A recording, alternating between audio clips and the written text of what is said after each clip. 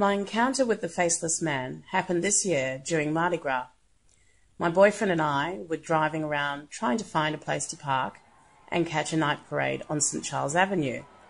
Somehow we got lucky and got a spot on Marengo Street, 2 blocks away from the action.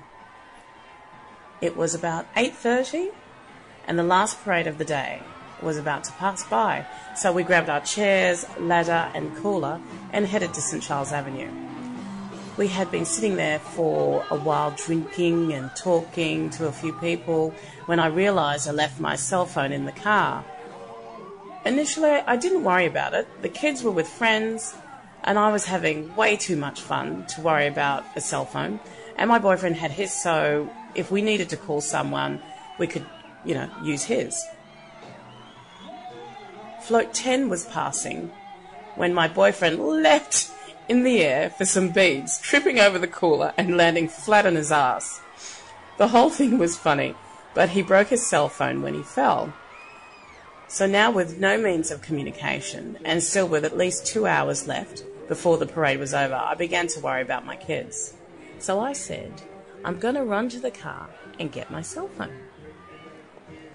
Walking back towards the car, the street away from the parade was not entirely deserted, but it was quiet. Everyone was behind me, and the noise of the party behind me helped with those isolated feelings that I was beginning to have. So then, as I get closer to the car, I noticed a person on the opposite side of the street. Now, it's Mardi Gras, so I think nothing of it at first, until I get this feeling. You know the way you feel when someone is looking at you? So I increased my pace whilst hitting the unlock button on my car keys. When I reached the car, I opened the driver's side door, which was on the street. I didn't want to open the passenger side because it was dark on that side of the car from a row of trees that were on the front yard of a house. I had to reach into the car over to the passenger side floor to pick up my cell phone.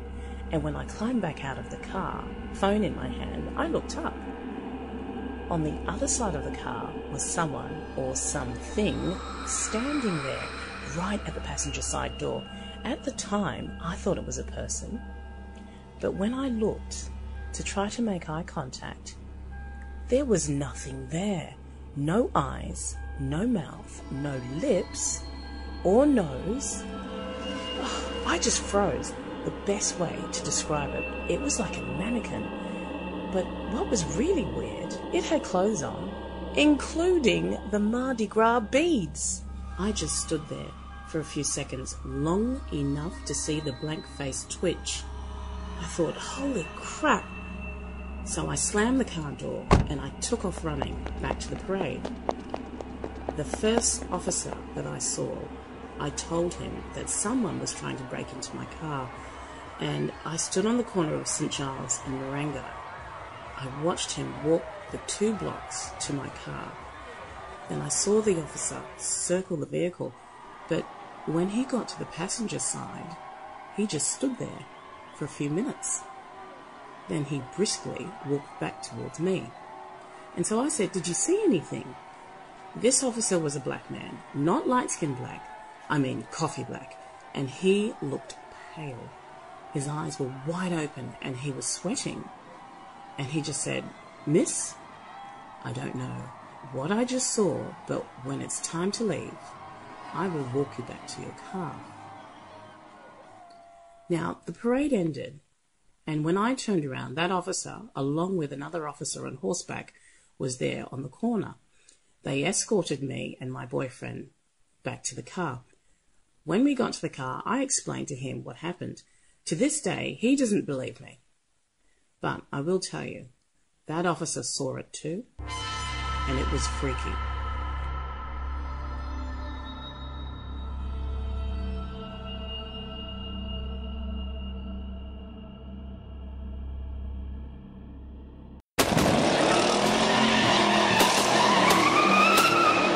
What you just heard is how my encounter with the creepy clowns ended. Me speeding off, and my boy Caesar firing the AK-47 out of the sunroof. But in order for you to truly understand what went down, I need to take you back, way back to the beginning.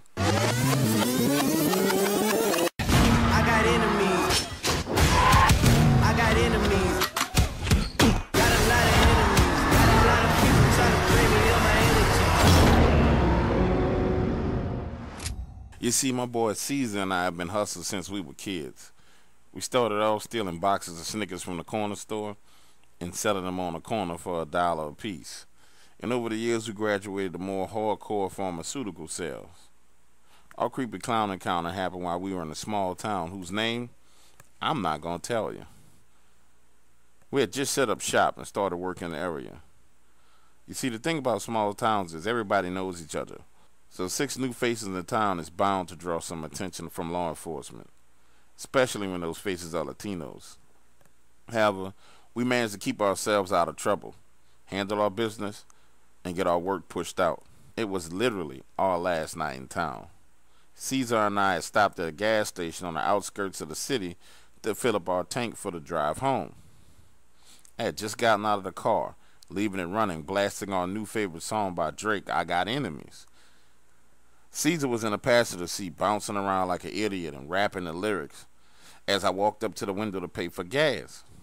The woman behind the security door slid the metal drawer out, and I asked her for $25 on pump 1. That's when I noticed she had this bugged out look on her face, and she asked me if I had seen anyone when we pulled up. I casually answered, nah, I ain't seen nobody. Who you think is out here? To paint a perfect picture for you, this gas station was on the outskirts of town, about 5 miles away from everything. In fact, it's the last gas station for the next 100 miles. Essentially, somebody cleared a wooded area and dropped the gas station in it.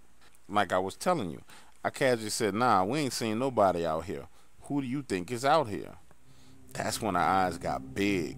And she said there were people in clown suits, and they were standing near the pumps with bats and knives and machetes, just staring at her as she walked around inside the store.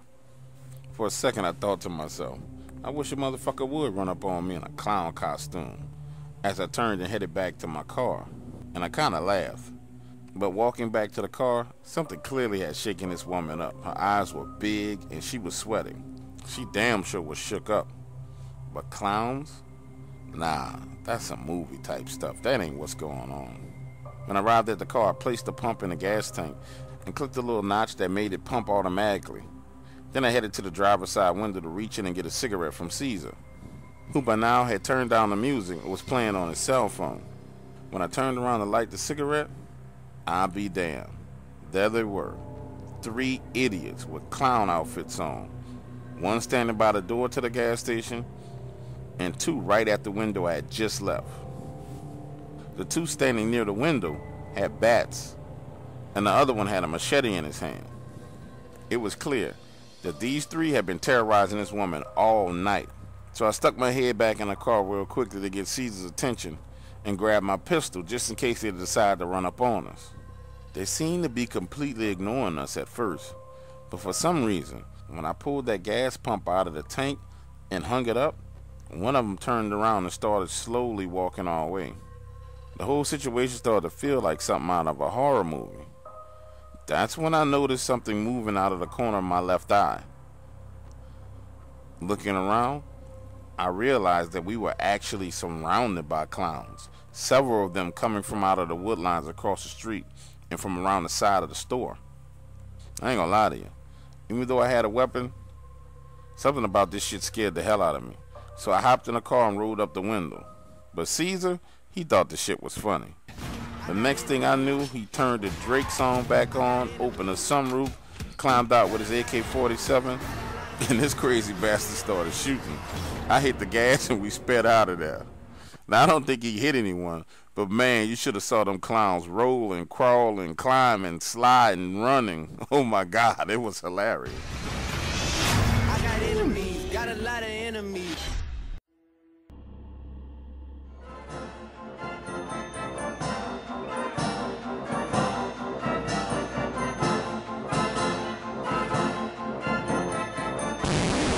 In 2009, I did an investigation of the abandoned Six Flags theme park in New Orleans East. The paranormal activity there was brought to my attention by several occultists. They used the second floor of the theater for their rituals. These rituals were intense and made use of mirrors to raise demonic entities from a book called The Goetia. I don't dare write or say the names of these entities, as it is a form of worship which strengthens them It was very easy to gain access to the park if you knew the schedules of the security patrols. Inside this place, you get the feeling that you're constantly being watched. It's almost as if there's a crowd of people there along with you. The humid night air and strong breeze played tricks on my nerves as I tried to stay calm while walking. You can hear the most random sounds, thumps and squeaks, shutter doors closing. However, as I got closer to the theater, the area took a much more sinister feel. Now, I've been doing this for a long time, and the only instances where I get this type of sensation is when there's demonic energy present. The double French doors to the theater were already open, as if the building itself was waiting just for me. This is where I should have followed my gut instincts and called off this investigation, because looking up to the second floor balcony, I saw a huge orb of light move past the window. Now, for those of you who don't know, typically orbs are disembodied spirits, but they're never the size of this orb that I saw. It was the size of a basketball. Entering the building, there was a distinct difference in temperature from the humid, moist air outside. It was cool and dry. The smell of mold was making my nose flare and burn. The rituals were held on the second floor, where they configured mirrors in a circle. These were mirrors that they had found around the abandoned park, and they ranged in size from 5 feet to 8 feet. According to the cult leader, if I stood in the middle of the mirrors, the demon would show itself to me. So like an idiot, I did. Standing there, surrounded by these mirrors, initially I was amused, thinking to myself, these people say they conjured a demon. Yeah, right. Then, a few minutes later, it got real. Coming towards me across the wooden floor was the sound of these footsteps. As it got closer and closer, I could feel the actual floorboards move. Then in the mirror I saw a hoof and a leg.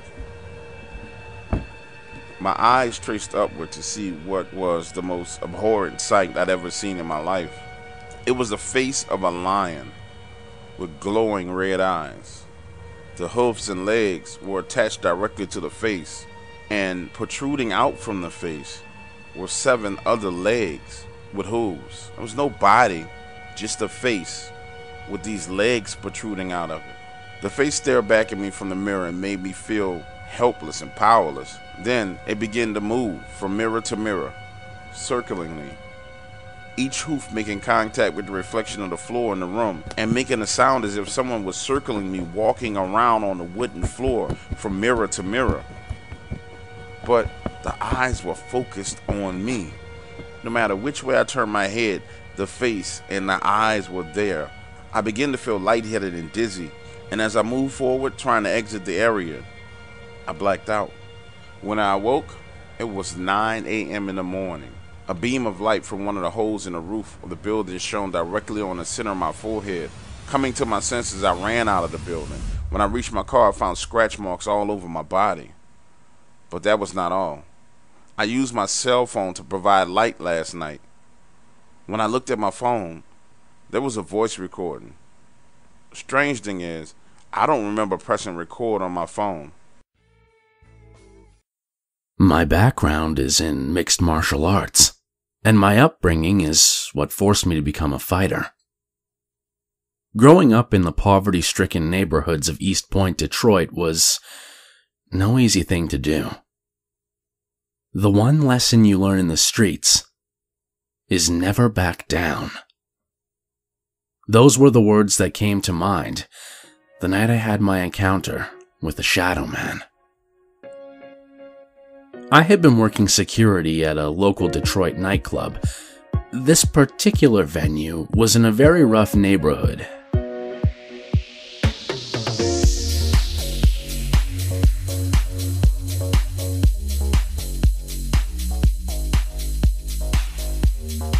And that night, there were several fights. I was forced to rough up a few people and needed to step outside for a smoke break.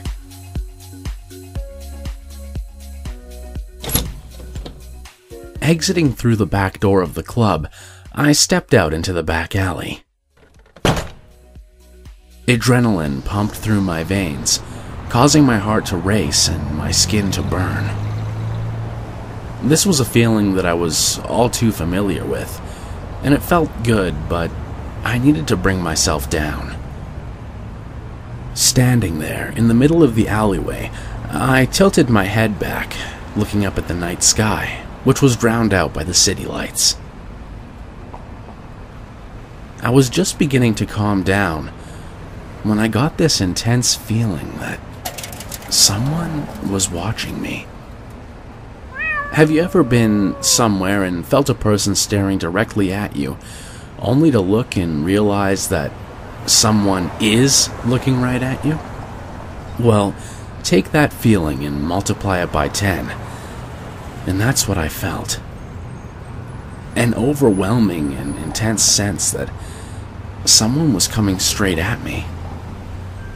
As I lowered my head, my eyes focused on what looked like a man in all black walking down the alley. The figure was abnormally large with wide shoulders. It was much taller than me, and I stand 6 feet 6 inches.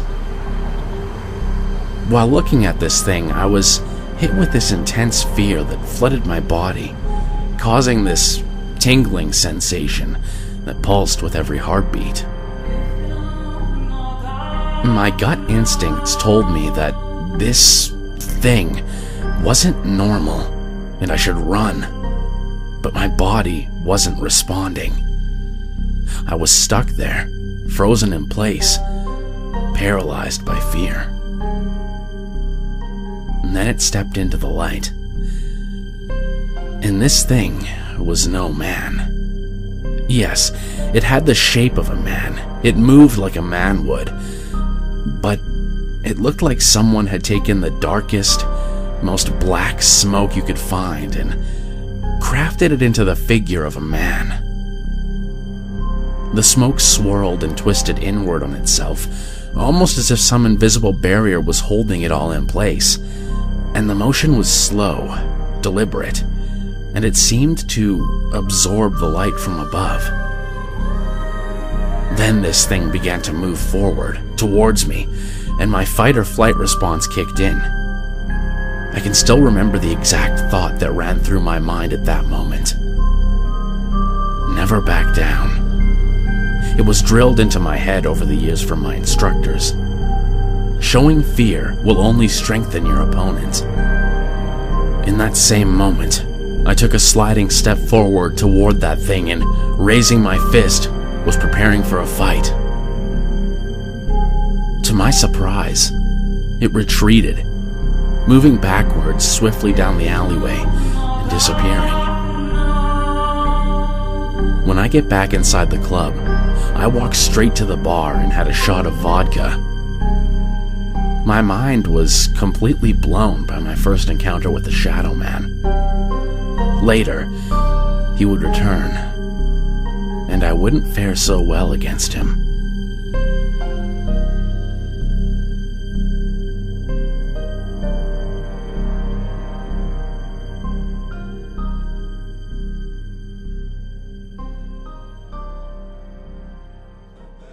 My wife and I had lived along the bayous of southeast Louisiana our entire life.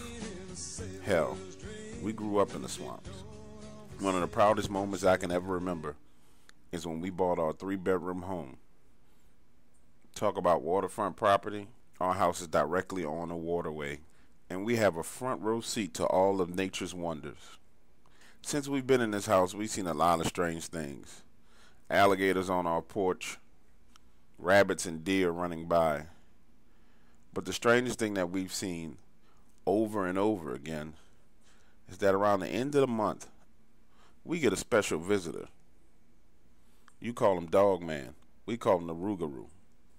My wife and I often sit out on the porch and drink coffee late at night, just talking and laughing. And the first time we saw this creature, we thought it was extremely odd. Now, to paint a clear picture for you, my house is up on stilts, way above sea level. and from this vantage point to give us a clear view of the land. After you walk down my front set of steps, you have about 15 feet before you walk straight into the bayou. There's a landmass across the bayou from our property. And the way we're situated, the bayou kind of forms a T. The waterway that runs directly in front of our property then splits, going right and left. On the far side of that split is a levee. You can often see deer and rabbit and all kinds of wild creatures move along that levee to get back and forth throughout the bayous. Like I was saying, I still remember the first time we saw the Dogman. My wife and I were sitting there drinking coffee, talking, and I was smoking a cigarette. And my wife stood up and said, "Hey, what's that over there?" By the light of the moon, you can see a tall object moving. It walked upright like a man on two legs, but it moved kind of awkwardly, as if its upper body was leaning forward as it moved. My wife hustled into the house and grabbed the spotlight, and when we shined it across the bayou, what we saw we couldn't believe. I mean, this thing was huge, but it had the head of a dog. When it looked over at us shining the light, its eyes glistened this amberish yellow color. Then it turned its head and continued about its business. 20 yards later, it dove into the bayou, swam across to the levee, climbed up, and took off running. Now, we've seen this creature over and over and over again, and not once have we felt threatened. In fact, we just figured it was ignoring us, so it was a part of the wildlife and entertainment for us. That was until one evening my wife had this bright idea of having a house party.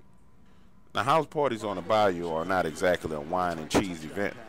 We're talking about LSU football, Budweiser, cigarettes, whiskey, shotguns, screaming and talking loud. It's a party. And since we're out here on the bayous, there's no neighbors close by to complain to the cops. That night, my wife and I had been out on the porch talking. David, one of my co-workers, was there for the party. He had been shooting my shotgun all day long. He wasn't shooting at anything particular. More than anything, he was shooting just for the hell of it. Well, as night came, we all moved inside and left David out on the porch, beer in his left hand and shotgun in his right. And as my wife and I stood around talking in the kitchen, entertaining our guests, Dave came rushing into the front door, grabbed a box of shotgun shells, and hauled ass back outside. At first, I thought nothing of it. I just figured he was going to waste another $12 box of shotgun shells. Next thing you know, he's blasting away. Shot after shot after shot. It sounded like World War II was going on outside of my house. My wife looked me in the eye and said, "Go take that gun from Dave before he does something stupid." And when I walked out of the front door, that's when I realized what he was doing. Our friend, the Rougarou, was passing by just as he normally did. And for whatever crazy reason, David got scared or whatever was going on, but he started shooting at it.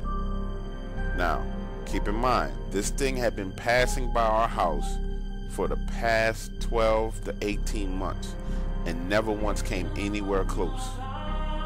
Now, as I looked across the bayou, it was walking directly towards us. I looked at David and said, "Man, what are you doing?" He was like, "You act like you don't see that monster over there." I said, "Of course I see it. Why are you shooting at it? It's a monster." We began to tussle a bit as I tried to take the shotgun away from him, which caught the attention of everybody inside the house. And they all came rushing out to the front porch. Now, while I'm attempting to take this loaded shotgun from Dave, who's had over 15 beers, my wife is constantly hitting me on the back saying, "It's coming this way. It's coming this way." After about 3 to 4 minutes of pushing and shoving, I finally was able to wrestle the shotgun from his grip. And when I turned my attention to the other side of the bayou, there it was, standing right on the edge of the waterway, no more than 50 yards away, looking directly at me. This creature was not afraid of us or the shotgun. It stood there staring at us. Its eyes glistened that same amberish yellow color, illuminated by the floodlights on the front of my house. Everything went silent. No one talked, and it didn't move, almost as if we were in some type of Mexican standoff. Then this creature looked directly at me, turned around, and walked the other way. Now, I don't know about you, but I don't know of any creature in the wild that behaves this way. Since that night, we've seen it multiple times, and it's never come back near our house again. Part of me feels like we have this unspoken understanding with this creature. We'll leave it alone as long as it leaves us alone. And I intend to maintain that same understanding, because I would never want this thing coming in my house to get me.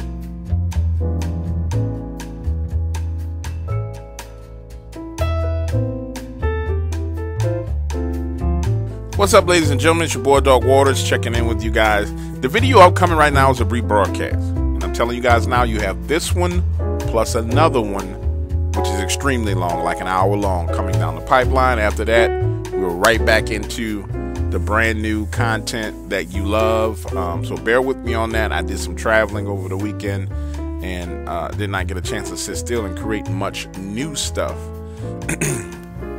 Also, there's something that I need to address to the Dark Waters family.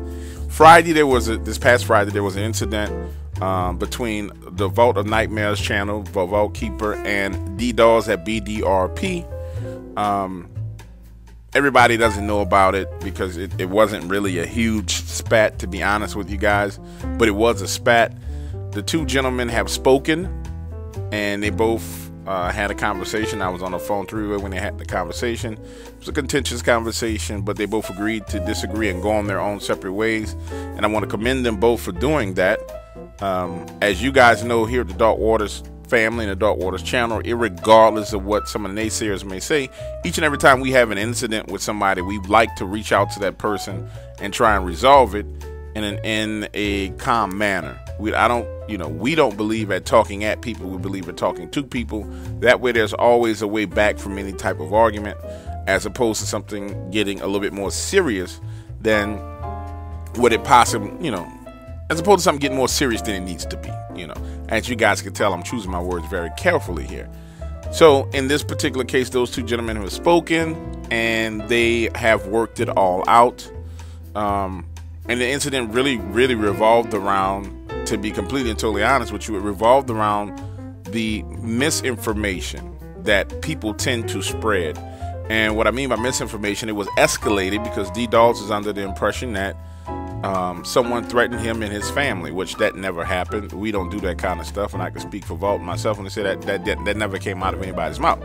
But a part of this YouTube game, when things spill out into the open, is two individuals have an incident and they go at it with each other, and instead of everybody sitting on the sideline and keeping their mouth closed and just watching what happens and then pushing those two gentlemen to discuss it, you have people who want to egg the conflict on. They want to see blood in the streets. They want to see people have beef. But those people typically are people who are sitting at home behind their computers, i.e. how I came up with the name Hot Pockets. So typically you have the Hot Pockets sitting behind their computers, egging things on, trying to stir stuff up, doing amazing things, hacking people's computers, doing all this other kind of stuff because they want to turn two people against each other. And oftentimes the creators get it confused. Like, these people are on my side. No, they're not on your side. They're egging things on in order to make a greater conflict where you or someone else stands to lose. The more public the conflict, the greater the conflict is, the more dangerous it becomes. And while all this danger is going on for the two creators, these people are there egging it on from the comfort of their own homes and behind their computers under their little Smurf blankets. The reason why I interjected in that situation is because I love Vault like a brother, and as a brother I heard what was going on and I didn't like it, so I interjected in the conversation. Now I want to address some people on the side of the Dark Waters side of the fence, the Dark Waters family side of the fence, who've been egging things on, trying to make it seem like there was no support for Vault in the altercation. That was the epitome of supporting a friend. And if you don't understand what it is to be a friend, better yet, let me say this. If you don't understand what I did is the true definition of friendship, then you don't understand anything about life. So, fuck you. And as for the people on D-Dawes' side of the fence, D-Dawes has spoken to me, spoken to Vault. D-Dawes has said over and over, hey, man, I don't want no more drama. I just want to go ahead and do my own thing. So for those of you who may be over there looking to instigate and start and do things, I think he just came out and made a statement yesterday where he said, anybody who does anything independently, I don't support none of that. And that's where these type of altercations and YouTube stuff should end, where two gentlemen have conversations and it ends. Now, the guys in between who want to start shit and do shit, hey, man, you going to be the ones who end up getting hurt because these two gentlemen have spoken and they've spoken behind the scenes, but you're going to be the one who has a fucking problem because you're the one egging it on. And so now it's clear that you're interjecting and egging it on. All right. So keep up doing what you're doing. I can tell you is this: if there's an organized attack or organized movement, which I've heard that you guys are trying to do against myself and Vault based on some total bullshit that I tried to squash, I will organize and squash you. So it's all good. Dark Waters family, with that being said, I hope you guys enjoyed the stories. The format, I've almost got everything squared away for the call-in show. I'm working on it tonight, and hopefully I'll have that done for you guys to where we can have the call-in show. I think that's going to be very exciting. I'm literally at the computer working on that right now, and we're going to have some new stories coming up. But I needed to address that one thing, and I think that sums it all up. It doesn't get into the muck of what happened because the muck just doesn't really matter at this point. Once two people talk about it and agree to disagree and bada bing, bada boom, who gives a damn? All right, it's your boy Dark Waters signing out.